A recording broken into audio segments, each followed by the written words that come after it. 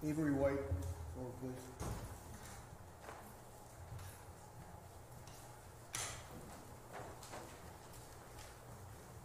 Okay, Avery White, case number 19 CRB 1087. We're here for purposes of sentencing today under charge of criminal mischief. Criminal mischief is a misdemeanor to the third degree and does carry with it a possible sentence of up to 60 days in jail and or a fine of up to $500. We're here today for sentencing. I requested that the victims of the damaging be present, and Leanne, our victim's advocate, will introduce them now, or have them introduce themselves, please. This is Terry. He's part owner of the Grand River Railway. Hi, Terry. This is Joseph. He is the conductor, actually. Okay. And this is David, who is also part owner of the Grand River Railway. And I've seen the photographs. We've all seen the photographs of the damage. Well, you saw it personally. And what do you think? Well, Your Honor, first off, I was not directly involved. I was not there, but my co-owner and our conductor was there. We purchased the caboose from CSX recently and are in the process of refurbishing it. So we've got to say that we're just very pleased that this didn't occur before, I should say after we painted the new paint and so forth, because we're very close to sandblasting and putting in Okay. new paint. I asked this. This is a small business you have, pretty much, isn't it?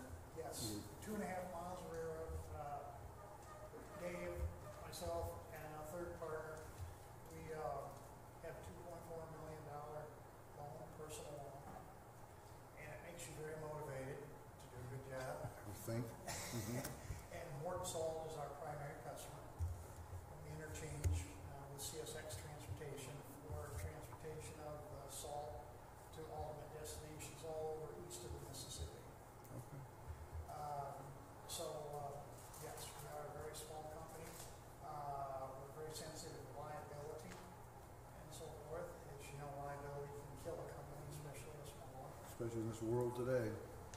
And I've been in the railroad business for 45 years and obviously seen a lot of things. And the two concerns, as I say, that I have are that we're glad that this didn't occur after we spent the money to refurbish the caboose. And number two, people tend to believe that the railroad property is not private property but public property.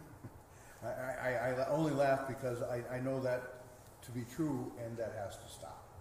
Yes, it's not a dangerous environment at all, but it can be made dangerous with people that don't understand what can occur and what isn't. Well, I would guess there's injuries and deaths every year because of people, spray painting trains. You see them as they go by. Now, you are not CSX, you're not Norfolk Southern, you're not the Canadian Pacific Railroad. You're a small business down there with how many cars do you have? You have an engine and a caboose. Is that about it? Then yes. And the railroad had been abandoned by CSX for 13 years. Right. So you had to put it on tracks. yeah, so we've refurbished it and brought it back into operation. And of course, it took a lot of forces to make that happen. It wasn't just us. It was Morton Salt, CSX, us, and others. But Yeah. we've done okay. Well, it makes a great story too. Yes, sir. Unfortunately, we had this gentleman here, if you call him that, but at least he comes to court here dressed up in an appearance that's respectful. I noticed that when he comes in. I notice his mother is here with him, correct? Yes. Okay, we're going to the plus column here, all right? But still, there was something that was done. It tells me is mom is here. Oftentimes that's not the case. That you're concerned about him. Anything you want to say before I go ahead with sentencing about your son? Well, I would like to say that Did you want to come up here? Sure. You could. Yeah. I would like to say that he is number one, a very outstanding young man. He's a great example to his younger brothers. This was an unfortunate situation. And this is the first time offense for him. I understand. So in terms of his stature, he's been a bundle of nerves for the last several months. As he should be. Right. right. So this we are not taking lightly. And I just want to say, you know, whatever will be, but he's an outstanding young man. He did graduate and went all through school with, you know, A's and B's, and I just want to Okay. say he's a good kid. Okay, you're not gonna come in here and tell me that, like they usually do, he has, you know, some mental problem because he flunked finger painting in kindergarten, so Right. now he has this depression, he has to paint things or something, Right. okay, all right, well, he's owning up to it, Yes. that's the good thing, but you know, we get so much destruction in here, just vandalism anymore, and there's no accountability for it, you know, they get everything in here from destroying in the park, they just destroy trees, that one kid that knocked down the Wi-Fi extender, tips over the porta potties, just destruction, and there's for no reason for that, you know, and then they come in and usually get parents coming in here and go, well, you know, Jason or Liam, you know, we had a bad childhood, and all kinds of excuses, he needs to have mental health. Well, sick of that, I'm glad you don't do that. You're here, and I'm going to ask you right now, Avery, what you would like to say before I proceed with sentencing. Your Honor, I would just like to say, well, thank you for this opportunity. Okay, you can stand, you don't have to get into the microphones.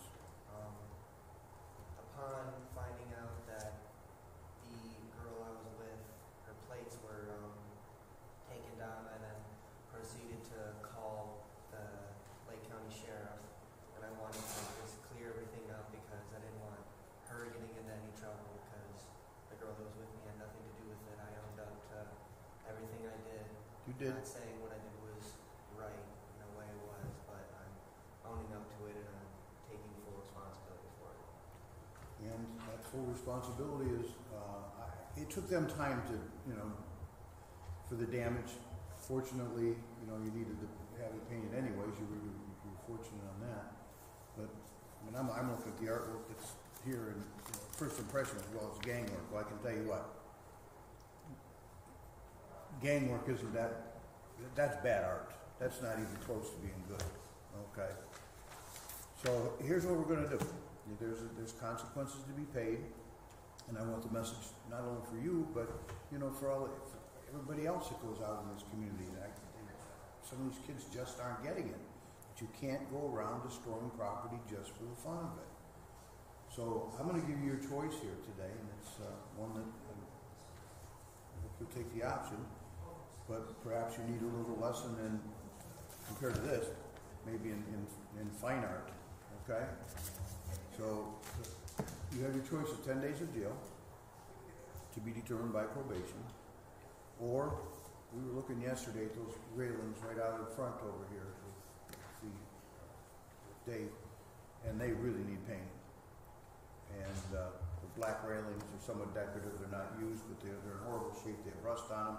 So if you want to do some painting instead of going to jail, you can do that. Okay? You can scrape them, paint them. I don't know if you're going to do it today. You probably get started on that today if you have another shirt. Your mom can go home and get you another shirt and change your clothes. No, I gotta go right to work after this. Where do you work? Spud Nuts Donuts.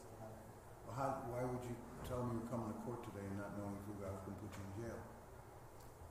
I think coming to court is a little bit more important than Spud Nuts. So you have to report to Spud Nuts today? Yes. You can't get excuse from work today. Well, what if I put you in jail? Then I don't have a job at Spud Nuts anymore. All right, I'm not going to lose your job then. All right, since you're employed. But you're going to go ahead out there and do the railings. You're going to scrape them and then paint them.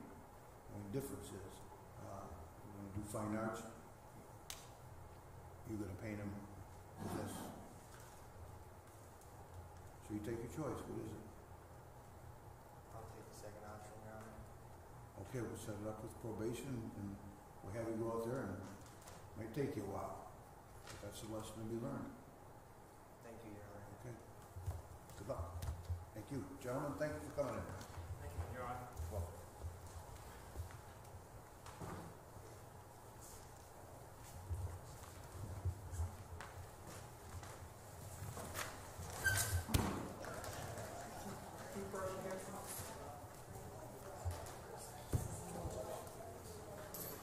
It's one of my old ones.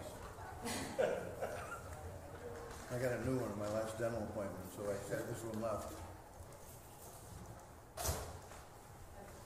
Paul Orlowski, How are you, Your Honor? the big O, how you doing? Good. Is that the next case? Right now, he's got about a year to go. He's got about 1 year to go, right? Year and a half, yep. Year and a half? Yeah. The end of next year. Of course.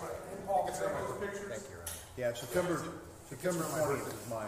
Can I have this? My birthday's in October, so maybe October 4th. Well, they taught me to stay in September 20th. is my day. Give me your phone. Yeah.